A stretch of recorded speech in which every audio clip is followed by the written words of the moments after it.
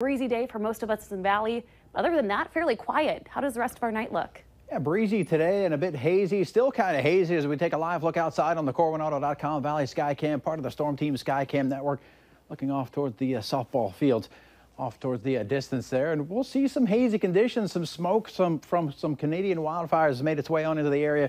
Should clear a lot of that out as we head through the day tomorrow. 67 degrees right now, winds still breezy. They're going to stay breezy overnight tonight and through the day on Friday. 66 in Langdon and Valley City as well as in Jamestown. Still 70 in Devils Lake, but off toward the east, much cooler.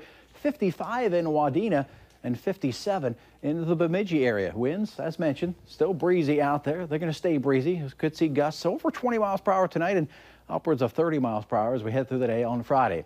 Not a whole lot of cloudiness in the area yet, but it's on the way, moving in from the west. Underneath those clouds, we have seen some showers and storms out in western parts of the state. And as we head through the overnight hours tonight, might see a few showers develop up in the Devils Lake Basin. A better chance for some showers and storms as we go through the day tomorrow. We'll show you that in just a minute in the hour-by-hour forecast. There are those showers and storms in northeastern parts of Montana and northwestern parts of North Dakota, and they'll slide on across the state, giving us that chance for showers and storms later on tomorrow. Showers and storms dying in the Rockies off toward the south. Some showers and thunderstorms continue over parts of the southeast with what's left of Harvey.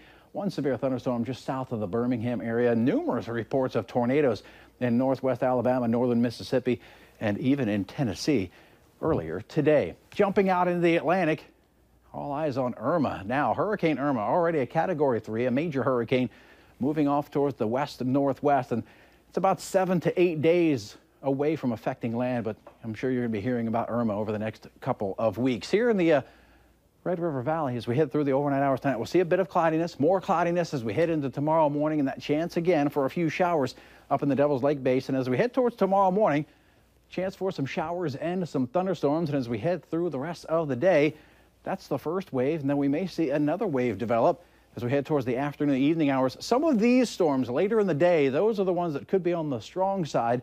Keep it tuned to the latest forecast, and we'll let you know if anything gets out of hand as we head through your Friday. 61 to start off your day. It's already going to be breezy. Temperatures getting into the upper 60s by your noontime hour later on the day. That chance for some showers and storms, and temperatures in the low 80s. Picture of the day. This is a deer picture, early morning visitor in Goodridge, Minnesota. We're going to use that as the backdrop to our 7-day forecast. And again, that chance for storms Friday. But right now, the weekend, the 3-day weekend for many folks is looking good. Tailgating looking good before the game.